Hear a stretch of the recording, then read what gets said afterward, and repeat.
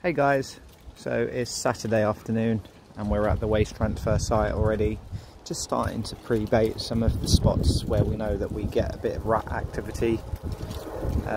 This particular manure heap is, I'll say manure heap, is fresh grass and foliage that's always been cut down.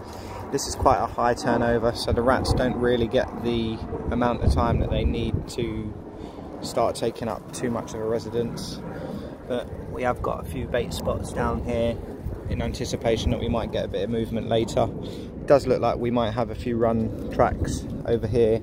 Certainly got some tracks going on underneath here and just up there. So maybe a little bit later on this afternoon that might get a little bit busier. So the site is usually quite busy with activity late in the day.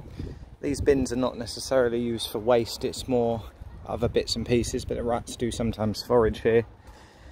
Someone has left a tap on overnight also, so we've got fresh water. With it being a hot day today, we are going to have rats that need to drink and haven't got a cup too far to come out and have some fresh drinking water, which they need approximately 75 mils each day to consume.